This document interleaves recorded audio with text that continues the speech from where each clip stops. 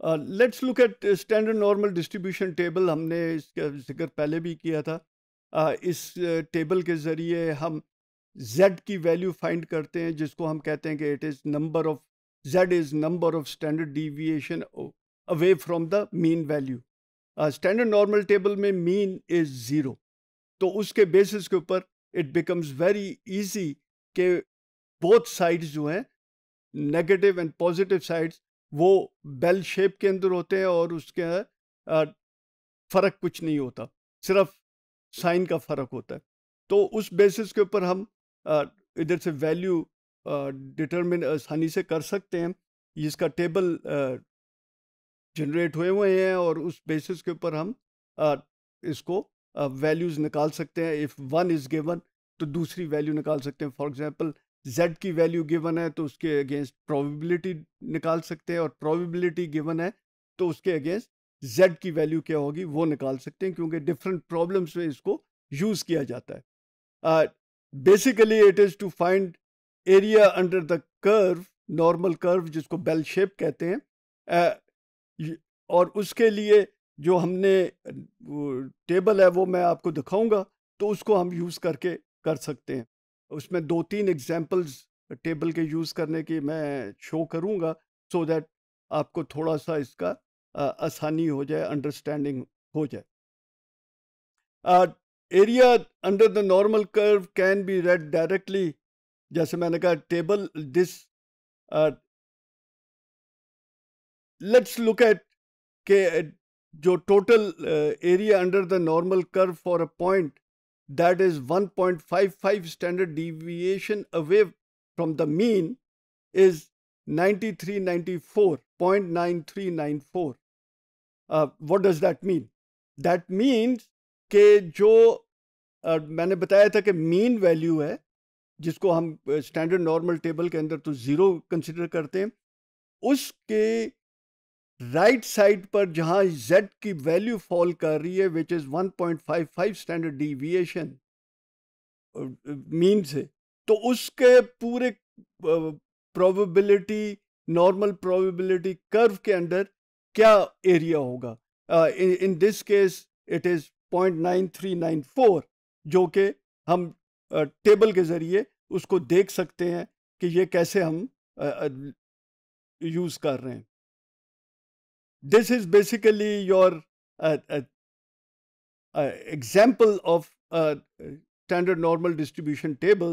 और इसके अंदर अगर आप देखें तो इसके अंदर दिया हुआ है कि प्लस माइनस 1 स्टैंडर्ड डिविएशन हो तो इट इज 68.27, वैल्यू आती है 0.6827 की।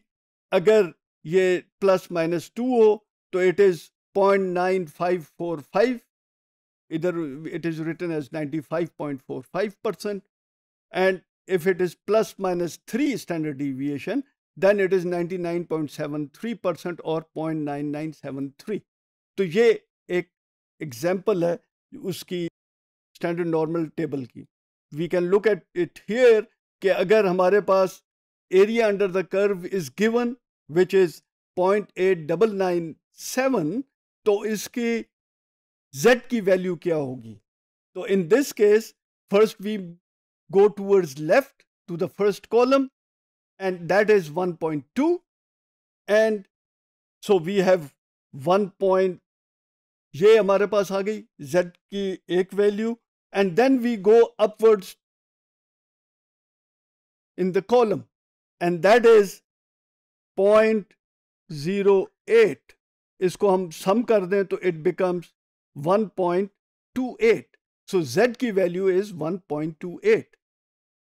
लेफ्ट मोस्ट कॉलम अगेन आपको z का वैल्यू दी जाती है, और फिर उसी कॉलम, ये जो डिस्ट्रीब्यूशन का कॉलम है, इसके ऊपर आप जाएंगे तो वो फ्रैक्शन के अंदर जो वैल्यू है वो उसके अंदर सम कर दें तो आपके पास एक्चुअल z की वैल्यू आ जाएगी।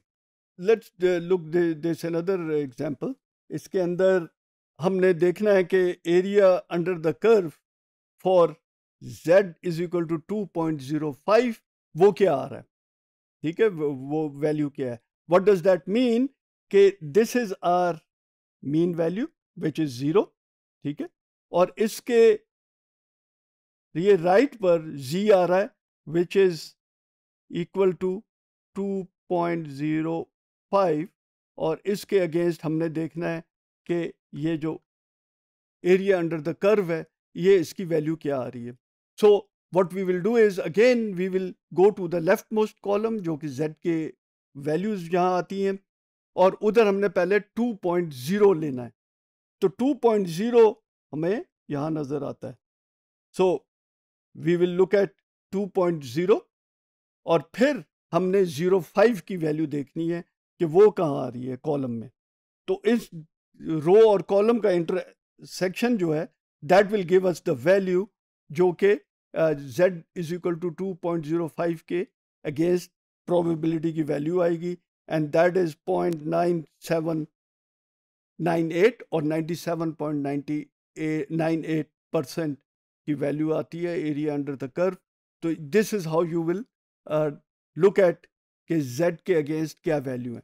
इसी तरह अगर आपको प्रोबेबिलिटी दी हुई है या एरिया अंडर द कर्व दिया हुआ है तो उसके अगेंस्ट भी आपने z की वैल्यू कैसे निकालनी है. वो इसी तरह है कि आपने पहले आइडेंटिफाई करना है वो प्रोबेबिलिटी जो कि आपको गिवन है उसके क्लोजेस्ट जो भी वैल्यू फॉल कर रही है उसके आपने लेफ्ट पे पहले जाना है और देखना है कि उसके z की वैल्यू क्या आ रही है और उसके अंदर उसी वैल्यू के ऊपर जो जिस कॉलम में वो फॉल कर रहे हैं उसकी वैल्यू लेकर उसमें सम कर देना तो आपके पास z की वैल्यू इस तरह आ जाएगी.